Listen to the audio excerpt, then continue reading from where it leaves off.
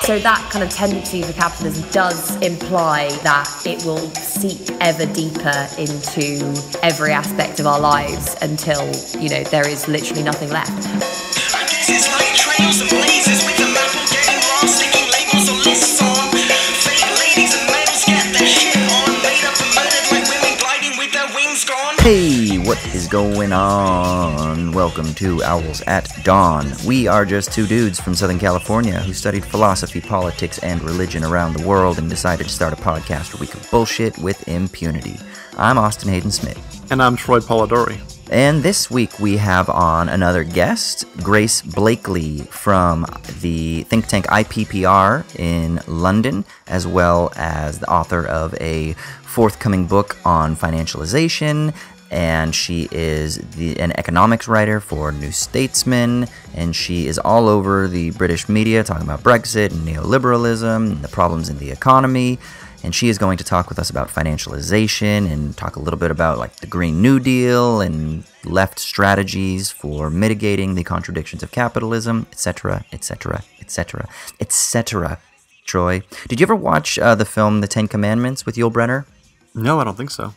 Oh, he's got this famous way that he says, etc., etc., etc. I mean, I would listen to Yul Brynner say anything.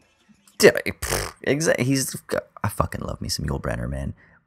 King and I. Is that why you're going close to bald, dude, on purpose to be like Yul Brynner? Yeah, dude. That's it, man. I mean, biologically, and then I just take a razor to the head because I want to be like a white Yule, you know.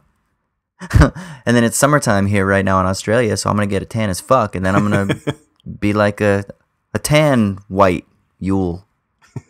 All right, so before we get into the episode, we want to give a quick shout out to our sponsor over at Mubi. That's M-U-B-I. If you go to mubi.com/owlsatdawn, you will get a free 30-day trial. Mubi is a streaming service. Every day they present a new film, timeless classics, thought-provoking documentaries, acclaimed masterpieces, regional specialties, all kinds of good shit. There are always 30 perfectly curated films that are on Mubi. Basically, the way that it works is a new film comes on each day, it lasts for 30 days, and then, of course, at the end of that 30-day rotation, it drops off. And you get this constant fresh rotation of 30 perfectly curated films. It's fucking amazing.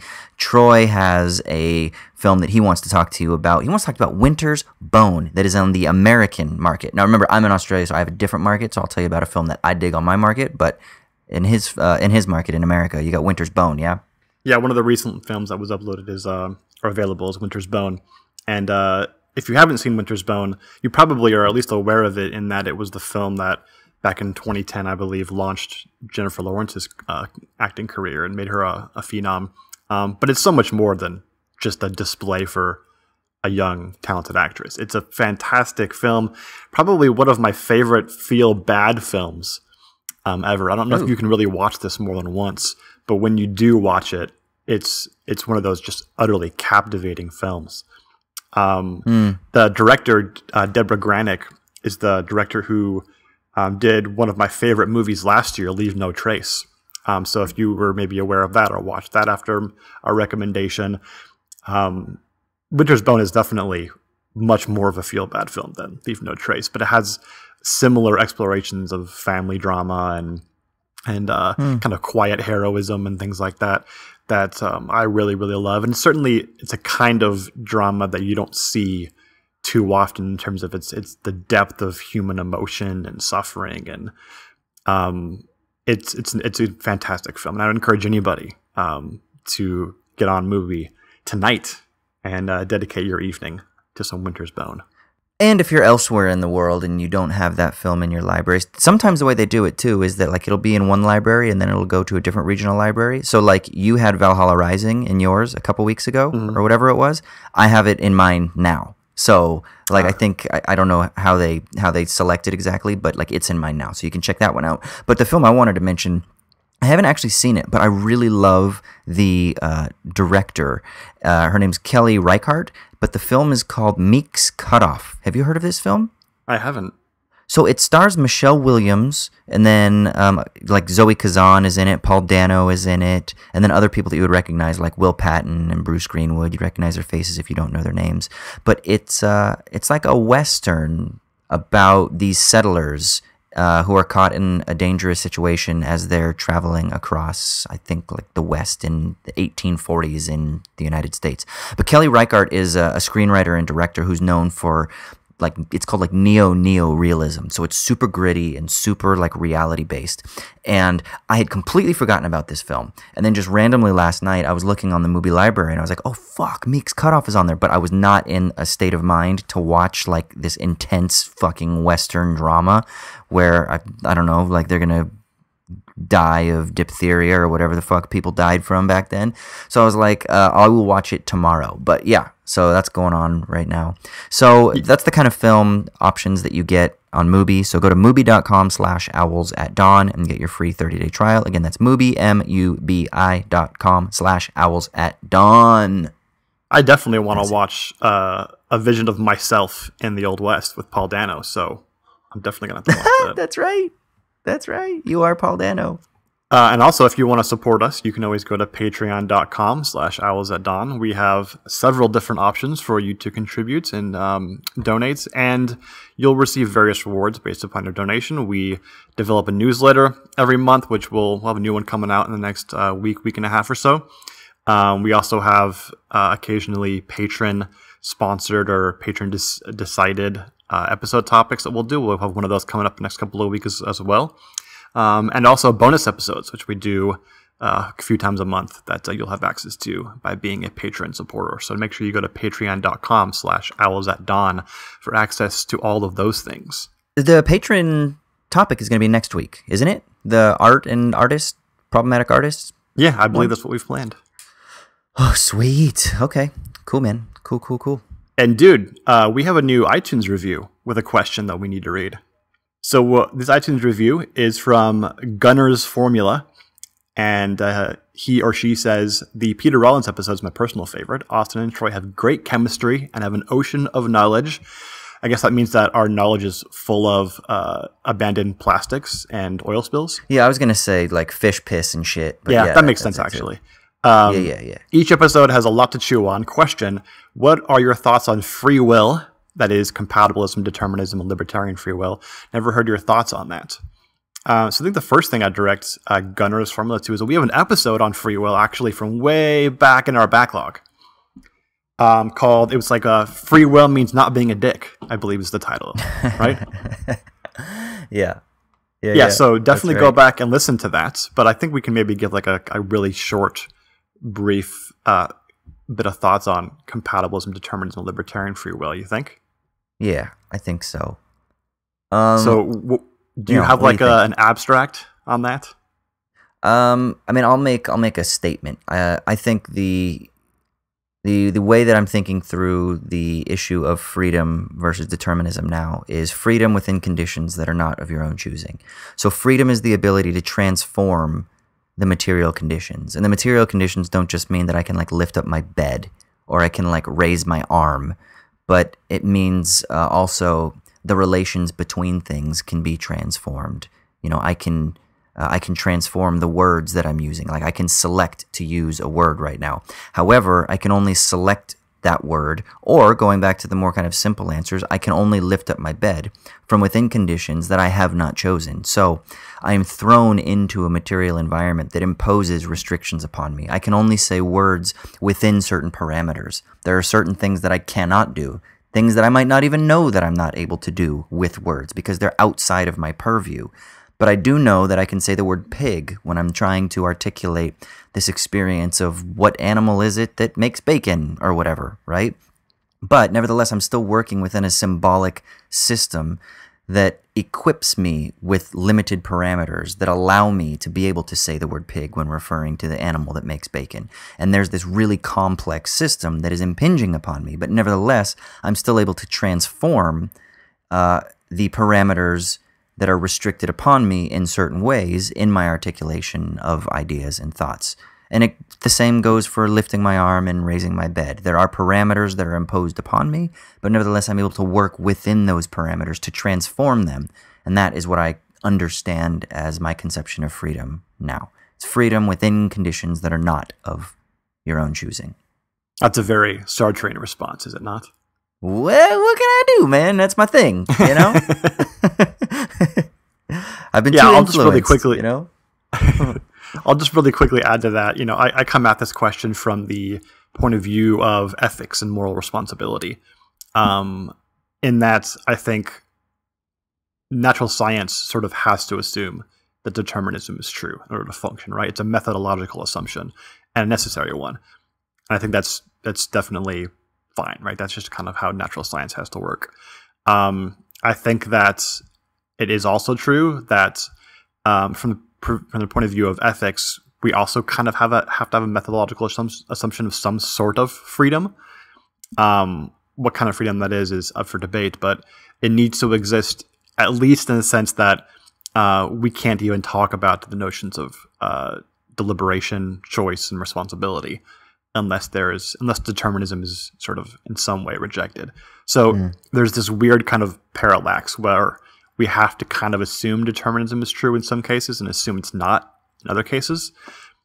And that is very difficult to hold in your mind at the same time because that seems contradictory. But I think that for the time being, we kind of have to live within that parallax. I don't think either option, either sort of assuming determinism is true tout court or assuming that free will is absolutely the case, is coherent for reasons that I won't get into here because there's a little bit too much to unpack there. But I think we do have to accept that that tension, at least for now, has to be the case. And I do think that there's some sense in which maybe when we understand a little bit more about the nature of the physical world, that tension might go away. But yeah, it's not a necessarily a satisfying answer. But hey, philosophy is about unsatisfying answers. So I'm actually kind of okay with that. And it means opportunity for more thinking, rather than just sort of an answer which sort of dismisses the problem and hand waves it, which is often what happens in this debate. Yeah.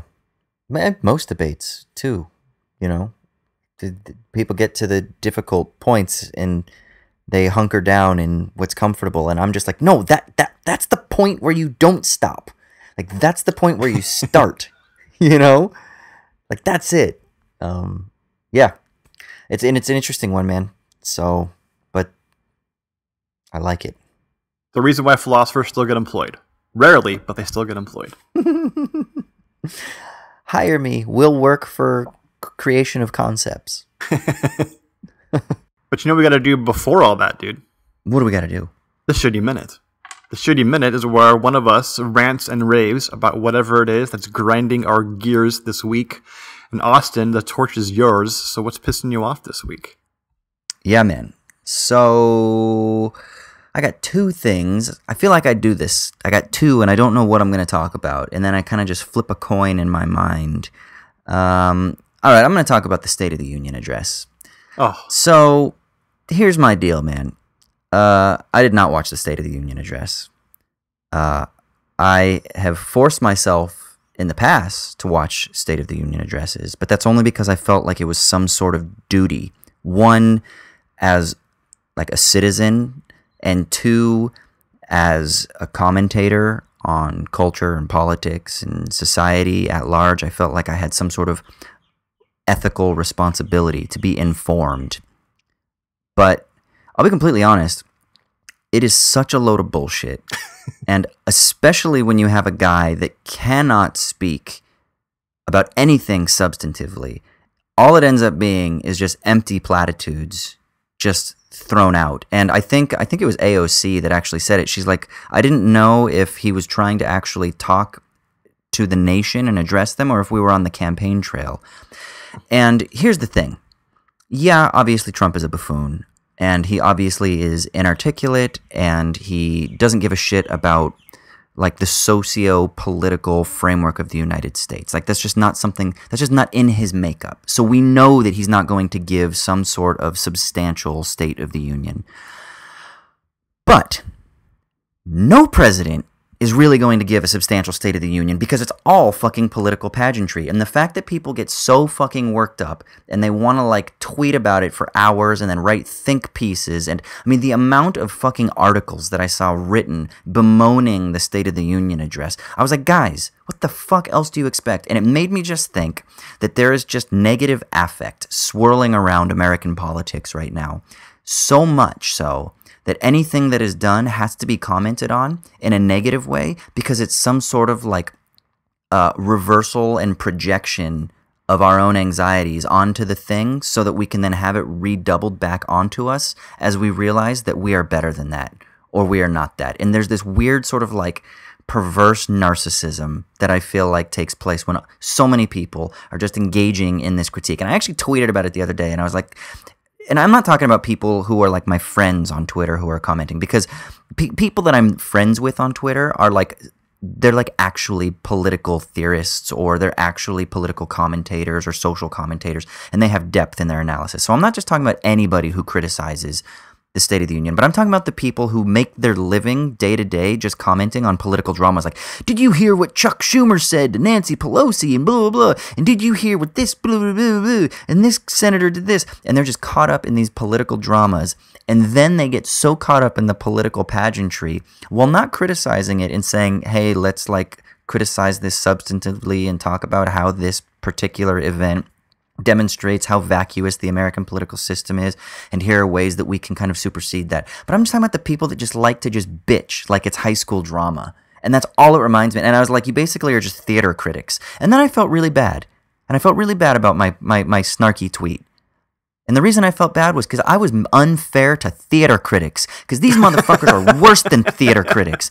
They are not theater critics. They're pageant judges. That's what they are. It's like watching Donald Trump's bullshit Miss America, Miss USA, whatever the fuck thing it is that he does. And it's one of those judges that is judging someone because they twirled a baton or gave some prefabricated speech about world peace or some bullshit like that.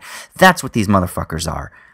Theater critics at least engage with art and they can talk about some sort of like cultural relevance as it's being reflected, as society's being reflected back to us on stage. But these motherfuckers, they're just like pageant judges. That's what they are. And it's so fucking ridiculous, man.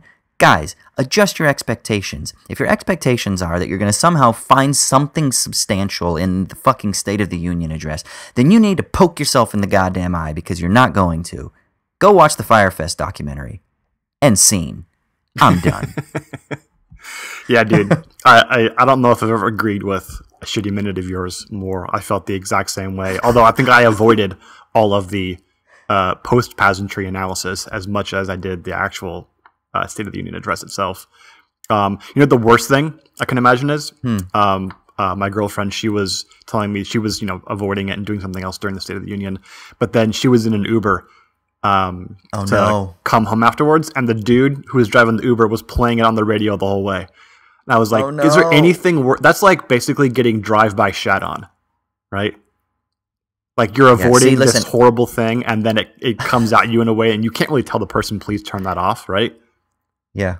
Like you could if it was like, some music you don't like, or if it was the Eagles and you're like, I hate the fucking Eagles, at least you're quoting the Big Lebowski, so you're doing something like intelligent there. Yeah, I mean you're screwed at that point.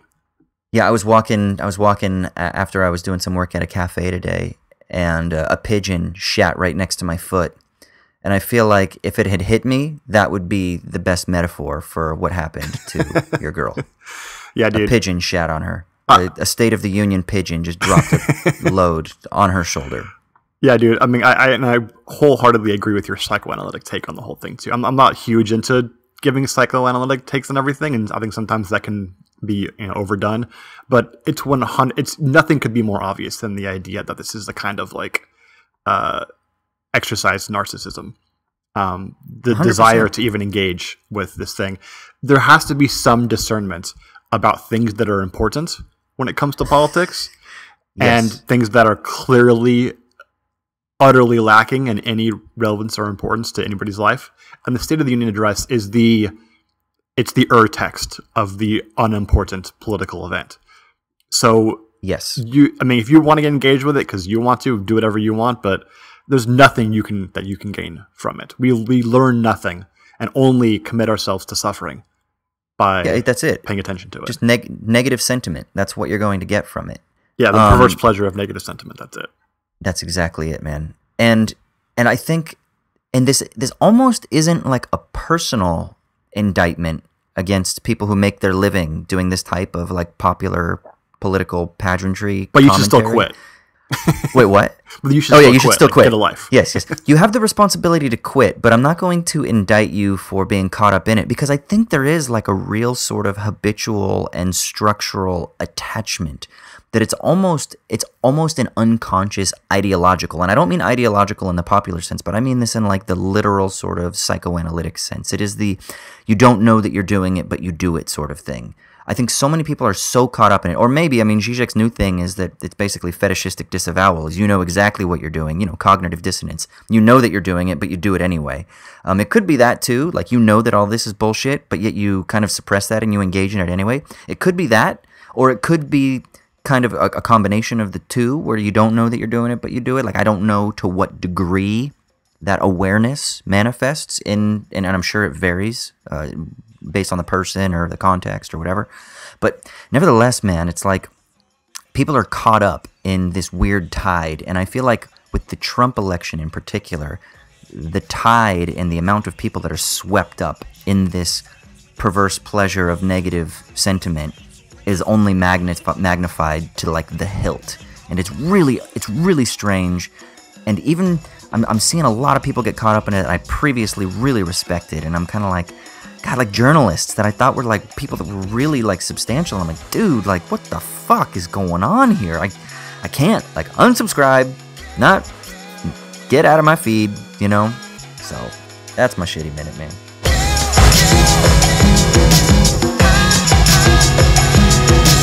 All right, sweet. So now we're going to jump into our main segment this week.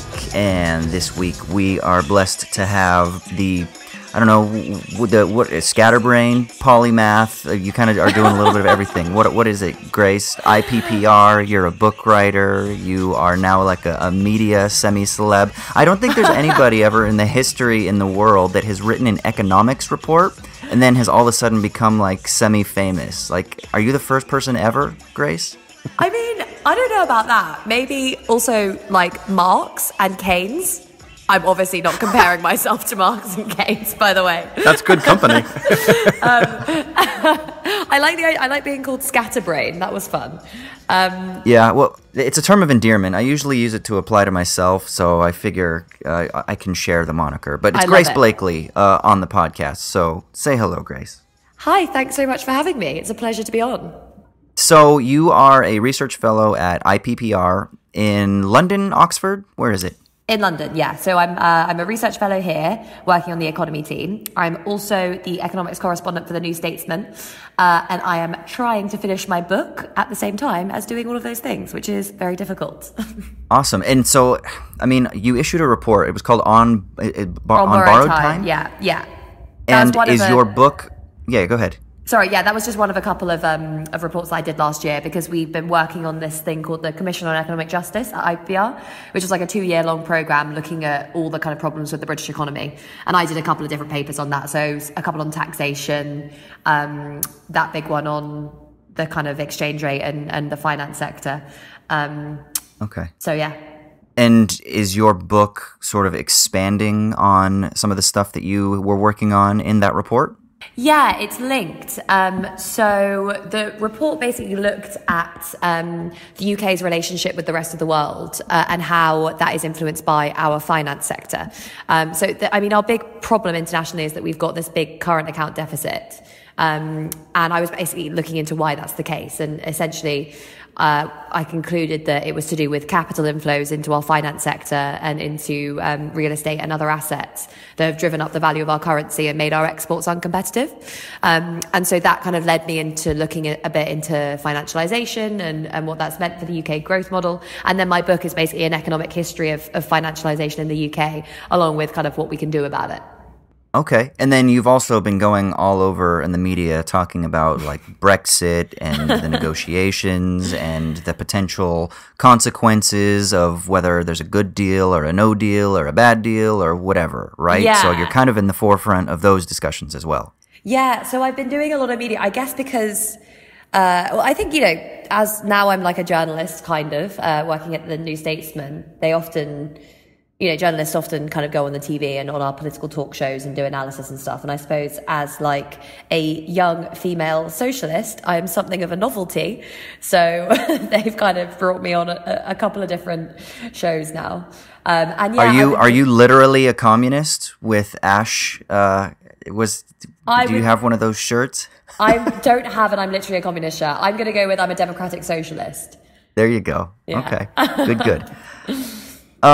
So I guess, our podcast is primarily, I guess we would say it's like a philosophy, culture, critical theory, politics, and then we touch on some political economy. But amazing. We're more kind of comfortable in the space of the theoretical. So I thought it would be really nice to have you on to come on to kind of take our heads out of the clouds a little bit and ground us a little bit. Troy and I can talk about. Yeah. So I usually am like the opposite in like the circles I'm mixing in. So I love this.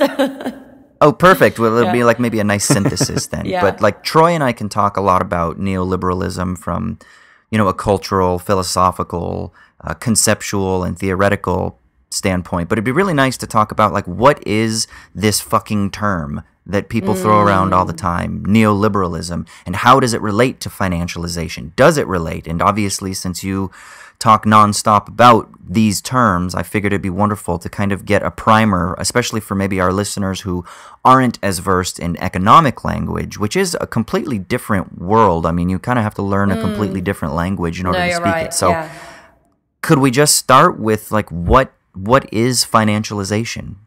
Very good question. So financialization has several different definitions. It depends what kind of perspective you're looking at it from. But from a kind of Marxist / post-Keynesian perspective, it's kind of the increasing importance of financial institutions, so that's banks as well as non-bank financial institutions like asset managers, hedge funds, kind of the shadow banking system, all these different sorts of things in the operation of the economy. So that isn't just, financial activities, in and of themselves. It's also the rise of the financialization of the corporation, for example. So of shareholder value orientation within corporations, which essentially means that those businesses being run in the interests of shareholders, their owners, rather than other stakeholders. And, when it comes to households, for example, it's to do with the financialization of the household. So rising corporate debt, rising kind of asset ownership, integration into financial markets, all these different sorts of things. So it's kind of this really expansive term that encompasses the kind of economic, political and sociological implications of the increasing size of the finance sector and its increasing dominance over other aspects of economic life. Okay.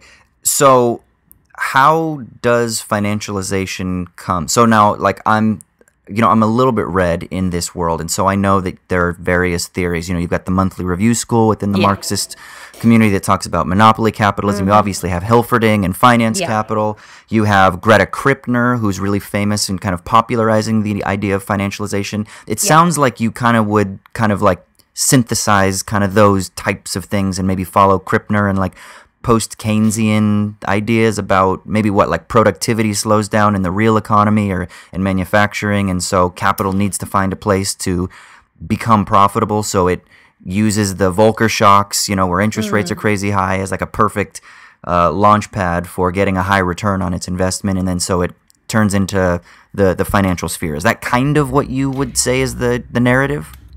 Kind of. I mean, you're right. There are so many different ways of looking at this. And I don't really think it's not, there's similarities and there's differences. And, when you talk about, particularly when you talk about crisis theory, ideas about the inherent tendencies of capitalism towards crises and inherent contradictions, which, this financialization school is obviously based on that reading of history. Then there's so many different interpretations of what that means and how that comes about. And you've mentioned a couple, there are many more as well. But, I don't think that there's, there's a lot of agreement as well as to what this phenomenon looks like, what it is, and how its history developed. And I kind of have my own ideas, as you said, which are based on a reading of a lot of these different authors and a kind of attempt to bring a lot of their ideas together. So, yeah, I mean, in terms of the dominant theories about this, you mentioned Hilferding, monopoly capitalism. There is this idea that as capitalism develops and as corporate monopolies gain ever kind of higher levels of profit, they become more involved with the finance sector in order to reinvest those profits. And that those kind of large pools of capital that emerge at the kind of, well, eventually at the international level as a result of these rising corporate profits are, for Lenin, a very important aspect of imperialism, because obviously they need to go somewhere to find returns. Lower returns in those advanced economies mean they kind of, go out all over the world looking for corners of the globe in which to invest and find themselves productive uses. But also, the rising importance of those pools of capital also increases the importance of financial capital, of the finance sector, and of financial investments, as opposed to investments in fixed capital, so investments in kind of factories and machinery, etc., as kind of driving forces in the capitalist system. And you start seeing this, for example, with emergence of stock markets, the rising importance that has, bond markets, eventually kind of the euro dollar markets, and derivative markets and securitization, and the logic of financial innovation kind of accumulating as those contradictions, as you mentioned, the kind of declining productivity, falling wages, etc., as they manifest themselves. And this is where this kind of links with a lot of the more economic-y literature on post-Keynesianism, because a lot of what post-Keynesians say about financialization can be traced back to someone called Hyman Minsky, who was a kind of follower of Keynes and applied a lot of Keynes's ideas to changes that were then going on in the financial system. And so he looked at the rise of securitization, which is essentially the transformation of financial claims. So, if I owe you something, then you have a financial claim on me. The transformation of those claims into securities that can be traded on financial markets. And this was, of course, a really key process as mortgages were turned into securities in the run-up to the crisis. He also looked at the changing nature of the banking system, so how as restrictions on capital mobility were removed and as finance was deregulated, banks gained the ability to create huge amounts of liquidity in the financial system, which exacerbated a lot of the dynamics, the ups and downs of the financial cycle. Looked at the kind of role of central banks as well in kind of supporting that, and therefore the role of the state.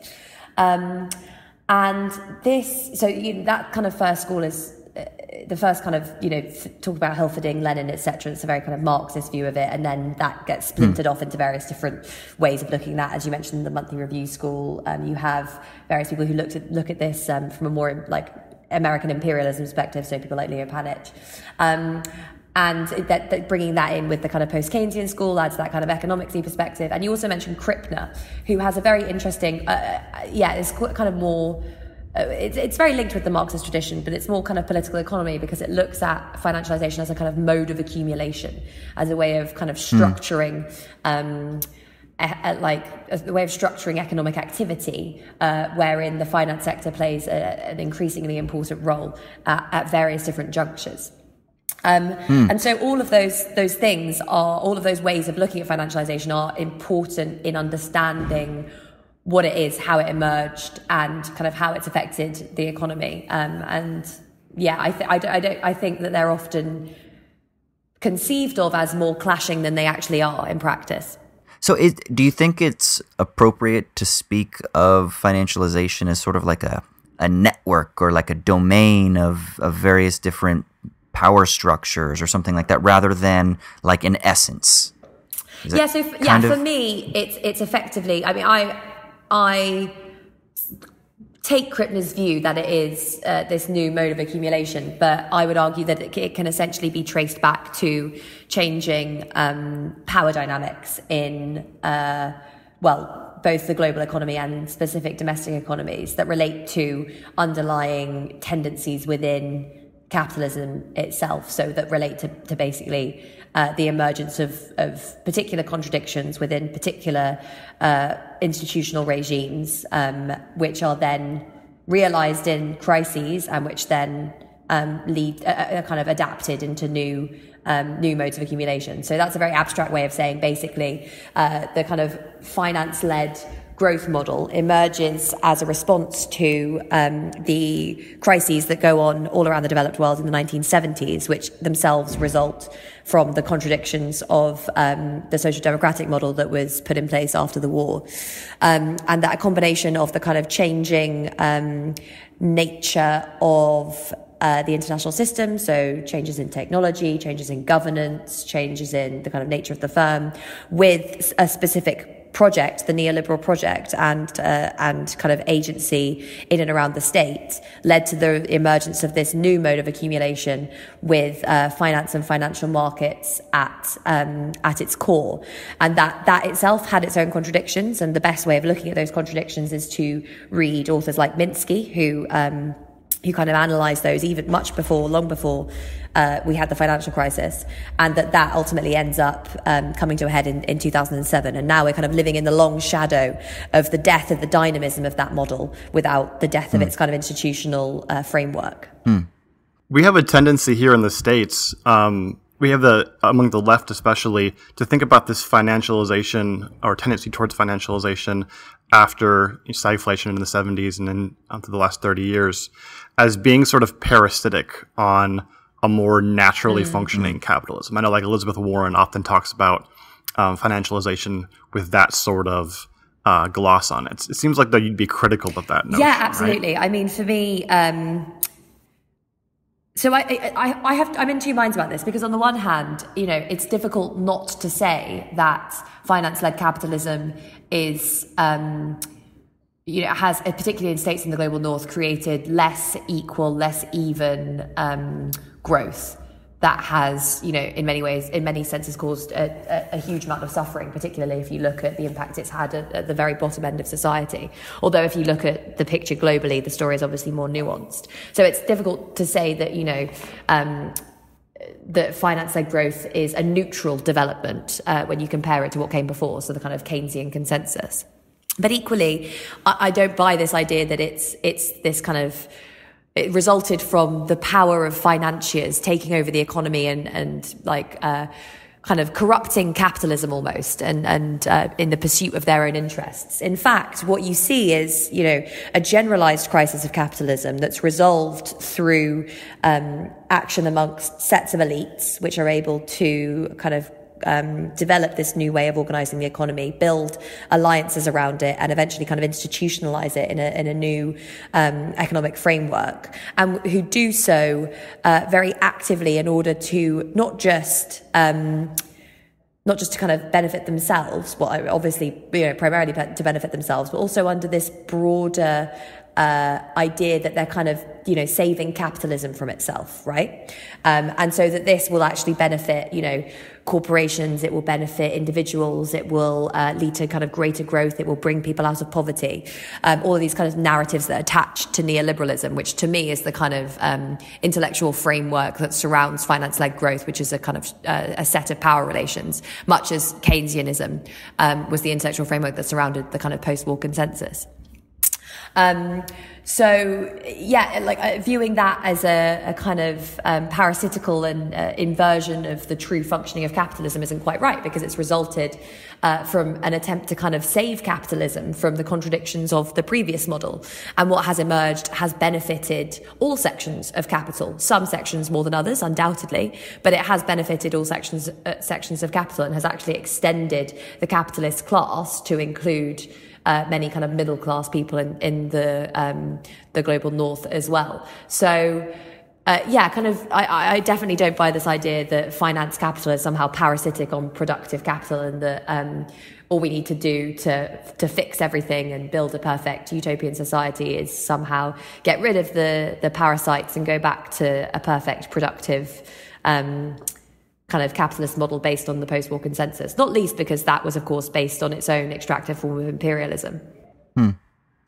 You wrote an article for Jacobin magazine that was what's it called? I have it right here in front of me.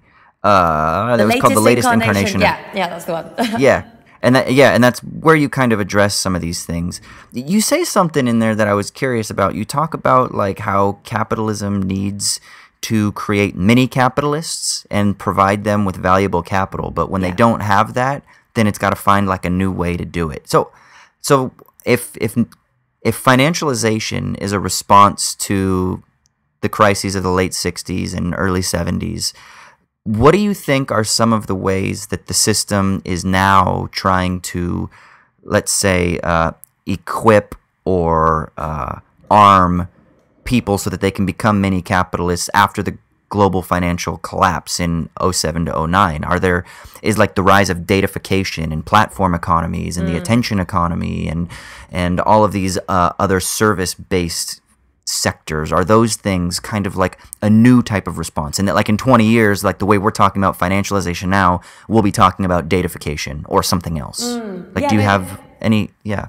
Very interesting question. And I think, that question of the creation of those mini capitalists is really central to my book, because it's essentially, that property owning democracy is the political economy that underlies financialization. Because, of course, when you have the financialization of the firm, which effectively means, a massive internal redistribution within firms away from workers to shareholders, and the continued governance of those firms in the interests of shareholders. So in order to kind of maximize dividends, maximize capital gains, rather than provide for, the needs of stakeholders and the wages of workers.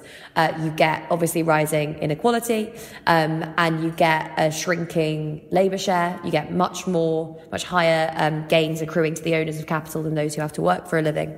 And in and of itself, that model is not sustainable, because you would see, in itself, it would lead to the tendency of the rate of profit to fall, because you would, of course, have workers that were unable to afford the goods that capitalists were producing, and therefore that kind of shrinking of demand that Keynes was dealing with when he wrote about the role of the state stepping in to kind of deal with those inherent contradictions that you get as you allow capitalist production to kind of go on its own accord. So the way that that's dealt with is by creating a section of the population that is able to benefit from that increase in the return to ownership of capital relative to labour. So prior to that point, you had owners of capital, you had kind of middle earners, and you had low less well-off earners. And equality during the post-war period, I'm talking about the UK, of course, but this is kind of generalisable vaguely to the US as well. Equality during that period was increasing. This is the period between the end of the Second World War and the kind of 1970s. You had relatively broad-based growth. You had wages keeping in line with productivity. And you had quite a strong trade union movement, which encompassed not only working but also middle class earners, in skilled occupations.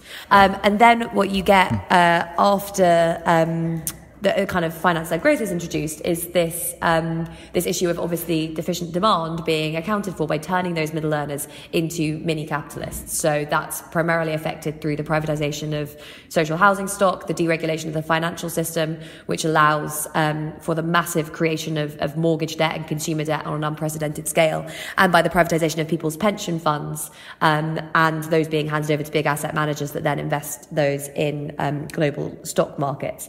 And by doing that, you not only push up asset prices across the board, which obviously gives a gain to elites because you're channeling tons more money into the financial system, which obviously creates inflation, but you're also extending the benefits of that asset price inflation to a much wider constituency of people, such that even if their wages aren't quite keeping pace with inflation, even if their living standards are not necessarily increasing as much as they did in, other parts of their lives, they are increasingly delinking their sense of prosperity from wages and linking their sense of prosperity to the value of their assets, which is what allows that system to remain sustainable and secures their support for the status quo. I also just realised that I didn't answer your question about the data thing, so I'll come on to that in a sec. That's all right. Go, Troy. That's all right. Do you have thoughts on it? I mean, yeah, like, it's not actually something I've thought about until you mentioned it, but like that's definitely the case that, for example, Uber, Deliveroo, etc., all rely on, that technically the people that work in those companies are owners of the means of production. They own their own cars, they own their bikes, etc. They own the things that are being used in the production process, which is a kind of fascinating inversion of the kind of logic about how that's linked to prosperity. I think what you will start to see is, and you're seeing this now as well with kind of these apps that are coming out where you can put your savings directly into stock markets, is the kind of mission creep of that property owning democracy into literally everything that we own. So everything that we own becoming an asset that can in some way be used to engage with financial activities, whether that's borrowing against it, whether that's, as I said, kind of it becoming something that you can use in the production process, or whether it's kind of directly investing your money through apps. I think, after that massive pool of social security capital and the capital gains from property price inflation has reached its peak, then you'll start to see that extending into many different other asset classes. Once organ donation becomes privatized, then we'll have electrodes hooked up to our bodies that can automatically upload data about our organ quality. You'll be able to borrow against the value of your liver. You joke. This is great, fucking happening, guys. I'm telling you. There was this book that I read. I don't even remember what it was called. It's called like 12 Inventions of the Future or some shit like that. And this guy's talking about how, basically pharmacists are going to be made obsolete because you're going to have a live-in pharmacy that you basically like stick your finger in, and it's going to prick your blood, and then it's going to basically do just like a little analysis of what chemicals you are either deficient in or what nutrients you need, and then it's going to basically create a little pill based on what's already kind of in the stock, and it's going to create a little pill, and it's going to be perfectly aligned to your chemistry for that day based on what you need, based on everything else. And so it's going to have all those measurements, and then all of that's going to be tied into some sort of centralized computer, obviously. And then I've further heard that there's talk about basically using a system of, I don't know what you'd call it, but maybe it's like microcredits online. So right now, we obviously have like free open access, and you don't pay for the time that we spend on the internet, like we did in the old days when AOL would give you like 1,200 free hours or whatever it was, right? But now it's gonna go back to a system of that where you have to buy credits. You buy or you pay for the hour or you pay for the minute or something like that. And so we're basically going to be paying to go onto Amazon so that I can buy something else. And so it's going to be something where they can actually monetize your attention or your time. And so I wonder if that's going to be a way, because all of this is going to tie into big data. All of this is going to still be related to the systems and the financial instruments that have kind of emerged in the wake of the stagflation crisis and the rise of financialization. So I wonder if there's going to be some sort of enfolding of financialization into datafication, and we're going to get like an extraction within an extraction, like a vampire sucking on like four layers of exploitation or some shit. I don't know. Yeah, I mean, it's a fascinating a fascinating idea to contend with, and I think the way I would view it would be that the kind of crisis that the extended period of crisis, so of stagnation, combined with so stagnant wages, stagnant productivity, falling profits in many places, low levels of corporate investment, that at some point is going to have to be resolved. And looking at how that will be resolved requires looking at what kind of power relations prevail at the moment. And I think if you look at the kind of relative power of the big tech monopolies, then they do look like essentially what the banks looked like kind of 20 years ago.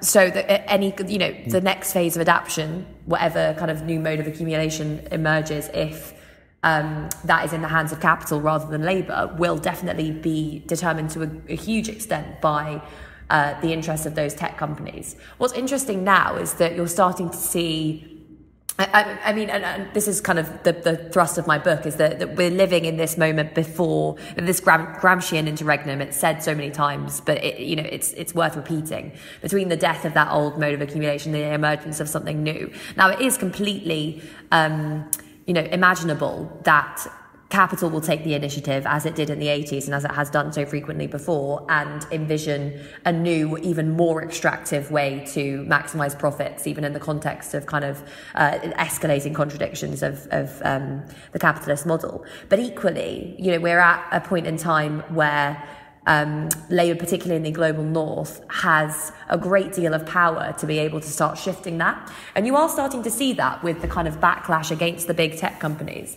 And, the way in which many governments are now starting to, look at India, for example, saying that Amazon can't be both a producer and a marketplace. It's quite an interesting example of that.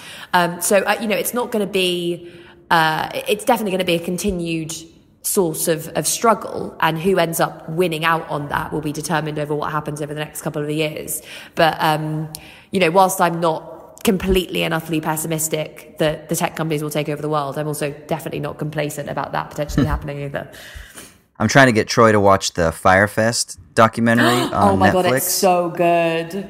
Bruh, I told you we're gonna got to do an episode on this, because I'm thinking like that's basically about like Instagram come to life, which is the attention economy, cultural capital, sign value, and everyone's a brand on Instagram, right? Like you take a photo and your identity is your brand, and if you have enough followers, then you can monetize that because you can get a sponsorship for, I don't know, look at my new protein shake that I'm using while I blast my ass at the gym or something like that, because I'm an influencer.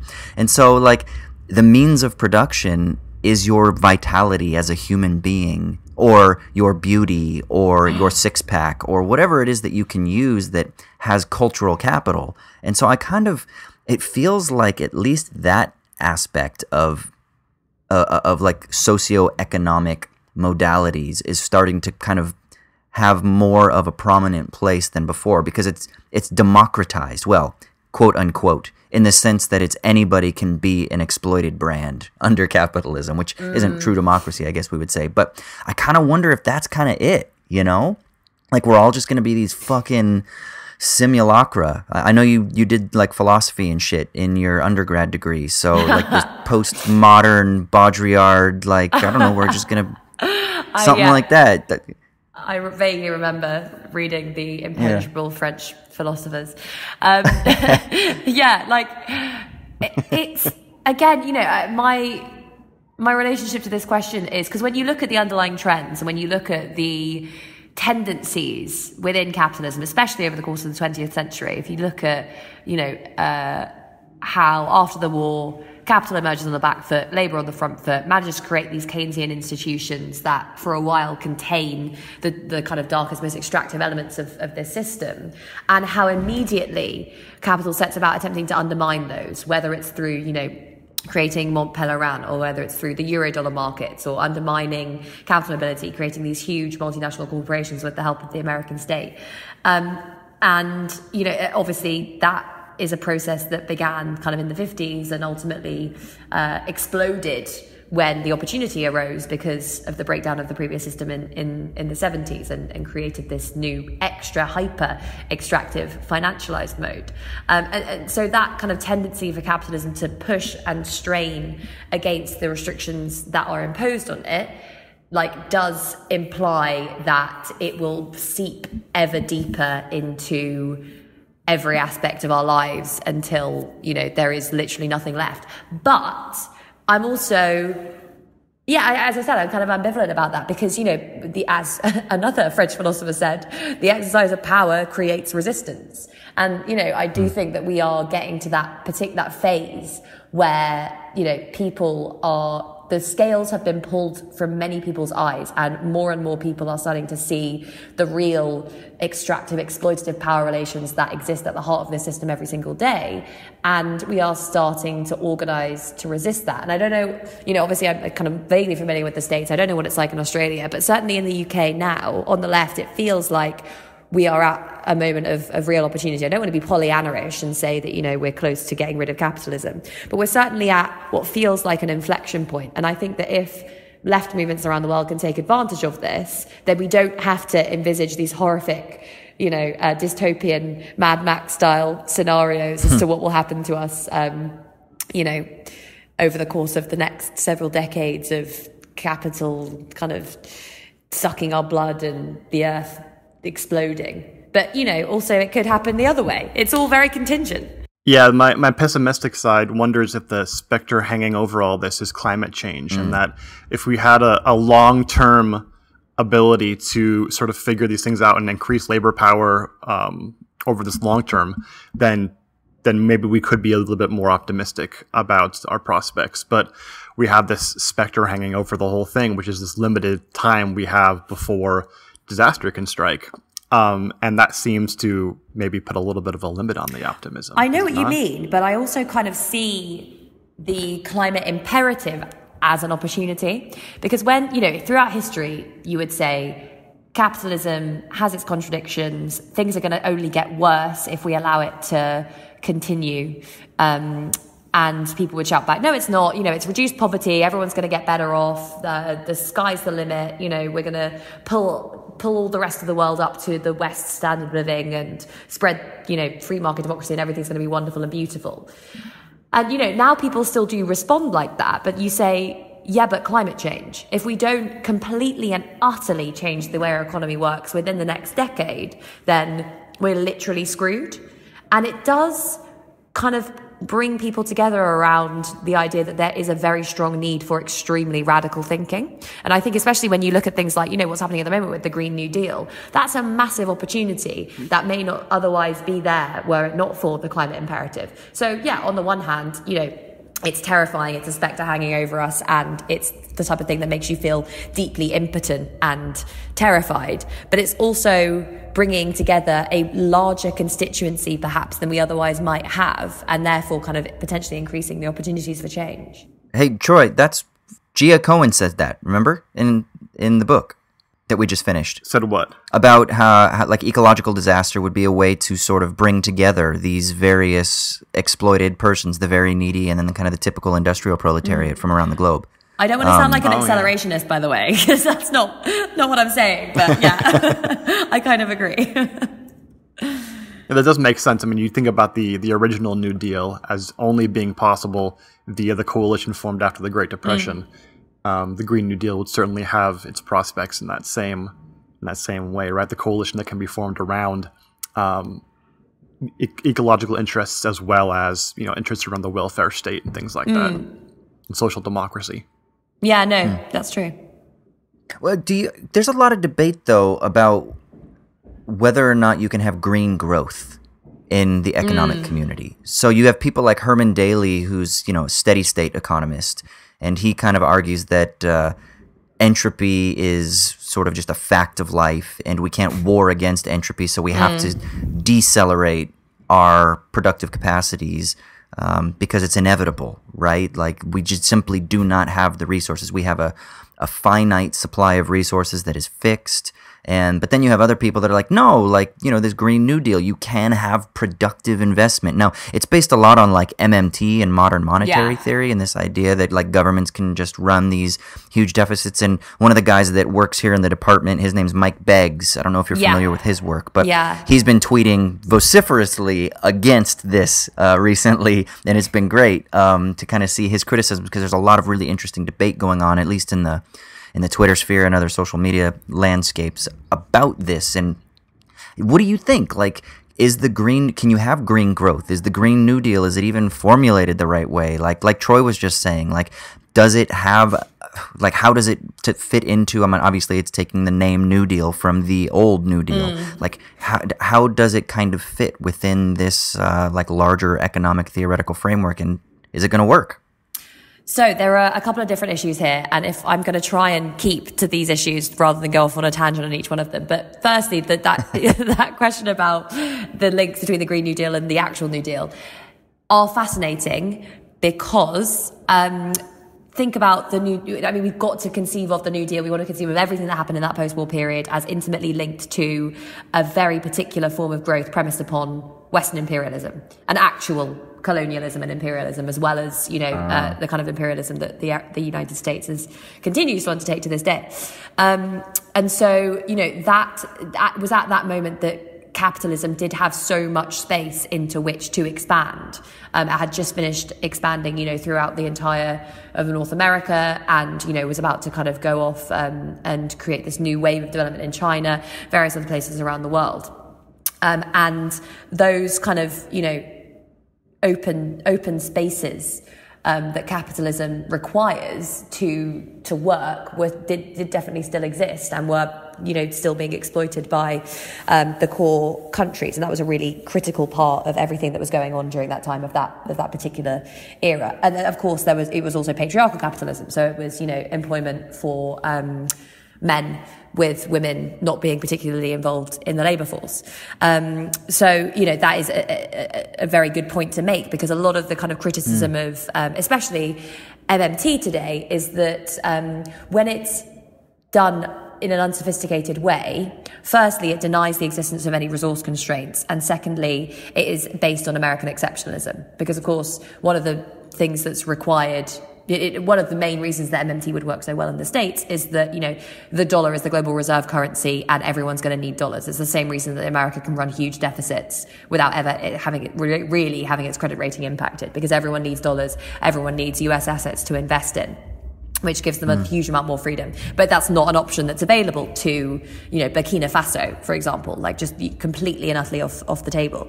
Actually, I don't know if Burkina Faso uses the dollar, but, whatever, like countries either with their own currencies or which use the dollar or another currency over which they don't have any control. And then there's the other question about, unsophisticated MMT basically says there's no resource constraints. We don't need to tax the wealthy. We don't need to tax the wealthy better. The government can just kind of print an endless amount of money and everything will be fine. Of course, there are obvious real resource constraints, MMT, like any other policy instrument, would need to be used. Well, money creation, like any other policy instrument, would need to be used with a view to promoting a balance between inflation and employment. Because, creating huge amounts of money without a corresponding increase in capacity would just simply be inflationary. So that, it's not the case that MMT means you can just print limitless amounts of money. It's that, there isn't a very hard and tight limit on the amount that can be borrowed or printed in order to finance stuff that's going to expand the size of the economy over the longer term, whether that's, investment in roads and bridges or human capital, whether it's educating people or research and development or whatever else. But on that kind of final question of whether or not green growth is possible, I think it is, but I think we need to be careful what we're measuring. Because if you're talking about, is green GDP growth possible, then no, I don't think it is. But GDP is the most deeply flawed measure of prosperity that we could possibly hope to have. And of course, if you completely transform the way we measure growth and include in it considerations about the degradation of the environment, as well as, inequality and various other, financial stability, various other metrics, then you start to get a much more nuanced perspective as to how the economy is doing. Generally there would be a happy medium whereby you could, find an equilibrium point between expanding prosperity, expanding the productivity of the fixed resources that we do have, whether that's through technological change or, educating the workforce or whatever, and also maintaining and protecting our environment. Troy, did you read not the frequently asked questions, but like the bullet points that were just released and then I guess taken down from, I think it was on AOC's website. Did you see that? Yeah, I briefly produced them. Yeah. Do you think that America even has like the political will? I mean, it's amazing that I think 5 of the leading Democratic candidates for president in 2020 have all signed on in support of it, despite what Nancy Pelosi just recently smeared the other day. But do you think that there's really the political will for something like that in America, Troy? I don't know. It's really kind of surprising me how quickly someone like Alexandria Ocasio-Cortez has gained prominence and then sort of taken control of the political narrative amongst a huge swath of the country. It's really surprising and really makes me unprepared or feel unprepared for how the Overton window is going to be changed over the next couple of years. I mean, I couldn't imagine anything like Medicare for all being a bullet point on every single Democratic nominee's front page a couple of years ago. Yeah. Right? That you just never would have thought about that. I mean, the whole point of Obamacare was, even the most optimistic person was thinking, well, Obamacare is going to maybe 10, 15, 20 years down the road, it'll be the step towards Medicare for all. That was the most optimistic take, right? And now we're at the next election cycle after Obama left, and it's already looking like it's going to be the big issue that all the Democratic nominees are going to fight over. Yeah. So I don't know about anybody else, but I feel like everything is a bit open. And, Grace, you were talking about this before in terms of crisis can sometimes beget opportunity in this way. And maybe that's an example of it as well. Yeah, totally. Well, that's the title of what Philip Murowski's book. Yeah. What is it? Never Let a Serious Crisis Go to Waste. And that's yeah. and then I don't know if you know this, Grace, but I'm actually producing the documentary adaptation of Inventing the Future, Post-Capitalism Oh my God, in a World amazing. Without Work.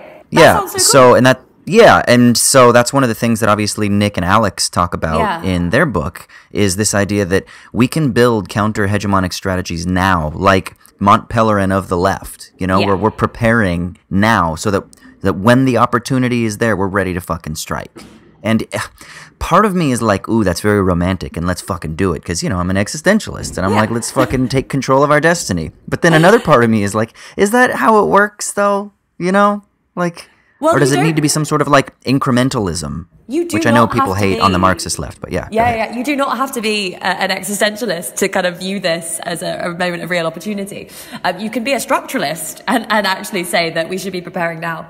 Because I think, an unsophisticated reading of historical materialism says that capitalism just has its own inherent contradictions. You let that happen and it just destroys itself.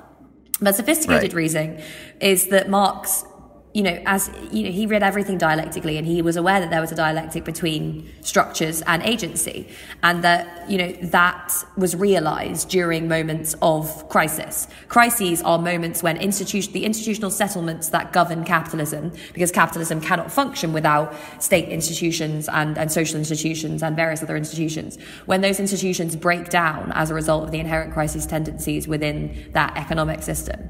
And when those institutions can no longer contain the dynamic and also destructive energy of capitalism, and they break, it creates these extended moments of crises. And because these crises are institutional breakdown, they are also moments when contingency becomes huge. Because, of course, what are institutions? They are mechanisms to contain people's behavior, under the normal functioning of society. When those are gone, you are suddenly, facing these moments of radical contingency where, it feels like anything can happen. And I think we're in one of those moments now. And I think that's why everything looks so crazy to people, why politics looks so crazy, why kind of economics looks so crazy, why so many, insane things are happening. So I think, and that is a historically bounded moment, because at some point one force will emerge powerful enough to institutionalize its own settlement. But it is simultaneously true to say that we could not have done what we are doing now before the financial crisis, that we would have been laughed at, and that none of these ideas, would have mattered, and that organising, whilst helpful for keeping the movement together, would not have created any big steps, and that now, we're in this moment of radical contingency where anything can happen. Yeah, Troy, do you remember when Slavoj Žižek said that he wanted Trump to win because it would galvanize the left? and everyone. Are you saying he was right? and everyone flipped their shit, and they were like, "He's a Trump supporter. He's supporting a fascist, white supremacist." And now everyone is kind of like, "Well, if Hillary Clinton had won, and the neoliberal center-left status quo, or extreme center, as Tariq Ali says, right, were in power in the United States, would there be as much momentum?" But no, you have this kind of Bernie populist movement, you have the Corbyn populist movement, you don't really have anything going on in Australia. That's you guys are still, noteworthy. You haven't had your crash yet. Yeah, exactly, yeah. Well, and we just had Joseph Stiglitz. Yeah. Joseph Stiglitz was out here. He was accepting a peace prize in Sydney, and basically he was like, "You guys are just 20 years behind the United States." And just like the whole rest of the, the US and the UK were 20 years behind Japan. Okay, yeah. Because, the debt bubble burst in Japan in the 90s, then it burst here in 2007. And that's you guys, right. When the slowdown happens in China, or the bubble bursts in China, then you and New Zealand are going to be next. Sorry. Huh. Yeah, so Japan, they're lost, what was it, the lost generation or whatever in the 90s? Yeah. Mm-hmm. Oh, interesting. And then so the United States is a decade or so behind. Interesting. Yeah. But it's crazy, right, Troy, that like, you know, you don't want to be a consequentialist, but like maybe Zizek was onto something there, you know? I mean, I don't want to say hashtag Zizek was right. Maybe like he could have been, or he might have been right. Or he will have been right. Might have been right, If he was even a little bit right, he was deliberately right in the most obnoxious way that he conceivably could have been, as he always is. Well, that's just Zizek's brand, yeah. Yeah. But also, we have to say, as much as crisis begets opportunity, it begets opportunity for more than just the left and Absolutely. labor. It also begets opportunity for owners of capital, and they're well aware that the movement of, you know, the Bernie-crats and democratic socialism in America is growing, and they know that that's the one force that can take power from them, that's willing to take power from them, and they're opposed to that in every possible way. I think it was Bhaskar Sankara over at Jacobin who was tweeting recently about how I can't remember which industry it was, but was basically saying they're fine with Cory Booker and Kamala Harris and even Elizabeth Warren. Yeah. The one person that they will absolutely say no to in every way is Bernie, and so they're fully aware of the contingency here as well. Yeah, I completely agree. And like so much of what, because I mean, you know, we say it's radically contingent, and it is more contingent than usual. But I mean, in many ways, during these moments, what matters, you know, institutions don't matter as much. So those kind of mechanisms for constraining behavior. But what does matter is the balance of power. And just because one side hasn't conclusively won out yet, doesn't mean that capital is still does not hold most of the cards, because it absolutely does. You know, if you look at the structure of the global economy, if you look at the ease with which investors are able to move their money around the world, if you look at the number of states that they are in control of, if you look at the way that the entire international financial system works, it is all governed in the interests of capital. And so we absolutely, you know, just these small windows of opportunity in democratic states where there happens to be a large and like well-developed working class combined with a middle class that is now getting worse off, and therefore those kind of ripe revolutionary conditions do exist. You know, those are very small windows, and so you have to kind of have some sort of vague faith in the idea that, you know, that somehow maybe there's like some good forces operating in history as well as just awful ones to believe that anything good is going to come out of this. You have to have some blind optimism. Because, I mean, you know, it's just as likely that we'll get to the end of this crisis moment. We will have this horrifying tech company-run surveillance capitalism, super extractive. Everyone's like basically working like a machine in an Amazon factory, and the planet's also destroyed. You know, that is a possible outcome as well. Well, that's depressing as fuck. Thanks, I know, but we can't believe that, can we? We have to believe that, you know, there are goodies and that, you know, they have a chance. Yeah, Blade Runner was much better as a movie than as reality. Yeah, fucking A, right. It was. Jesus. Okay. Well, look, Grace, I know you gotta get running, so we'll let you go. Cool. Real quick, before you head out, where can people find you on the internet, and tell us about your book, where and when they can get it? Good questions. So I am on Twitter at Grace Blakeley. That's Blakeley, 2 E's. And my book will be out in September, I think, if I manage to finish the second draft. So, you know, send positive vibes. And that's with Repeater Books. So thanks so much for having me on the podcast, guys. It was really good fun. Yeah, not a problem. Yeah, that was fantastic. Thank you so much, Grace. And also, how often do you write for New Statesman? Is it once a week? Every week, yeah. So every week something comes out. Cool. So people can check that out as well. You just did a new one recently on like the Lucas plan, right? Yeah, I sure did. Okay. Cool. Yeah, people run over to New Statesman, check it out. You just started this maybe like a month and a half or 2 months ago or something like that, right? So you got exactly. Yeah, the beginning of the year, yeah. A handful of back catalog and more moving forward. So cool. Well, sick, Grace. We'll get out of here. Go do what you got to do, and we'll be in touch. Cool. Thanks so much for having me, guys. It was great to speak to you.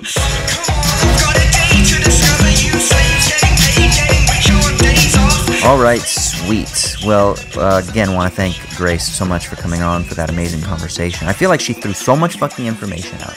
that I gotta listen to this. Like, I don't even listen to our episodes again because, you know, like, it's like the actor, you know, you don't watch yourself on screen. I mean, unless you're trying to critique yourself. But I don't listen to the podcasts.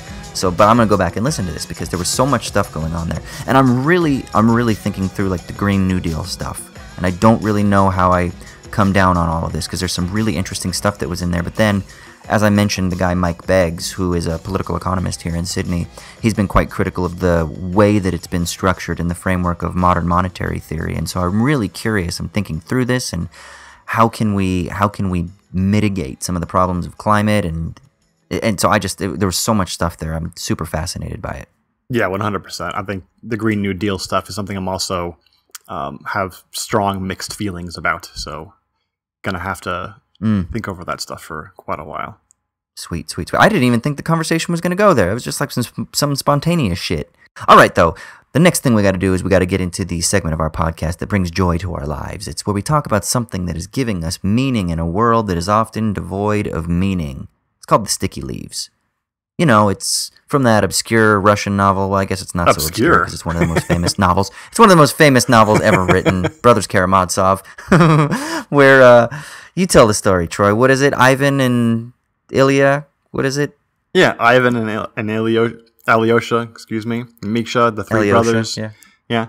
And they're talking about religion, God, politics, revolution, all that shit for like 800 pages. It's wonderful.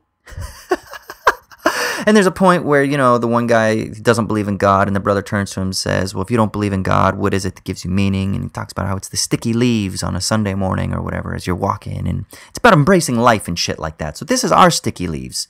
Troy, what's giving you meaning this week? So I read this article this week from, of all places, GQ, which is, I guess, now the source for awesome cultural leftist material these days. You gonna start waxing? Is that what you're saying? Nah, dude. The Brazilian? I'm gonna start waxing Nazis, though, because this is my segue. Because the article is titled "Nazi Punks Fuck Off: How Black Flag, Bad Brains, and More Took Back Their Scene from White Supremacists."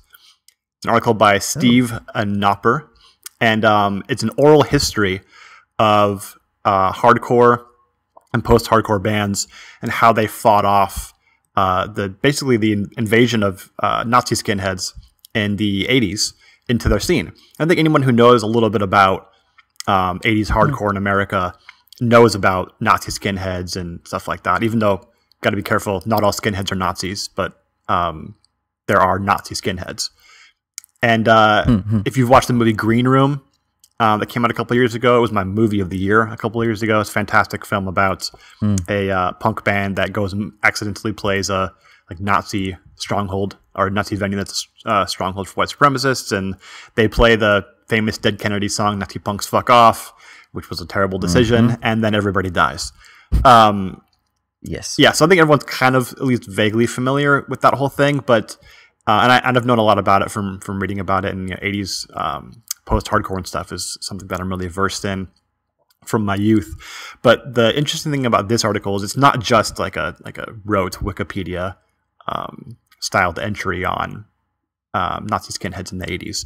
It's an oral history from members of the bands themselves, how they personally dealt with these issues. And so there's Henry Rollins, famously, of Black Flag and the Rollins Band. Everyone knows about Henry Rollins.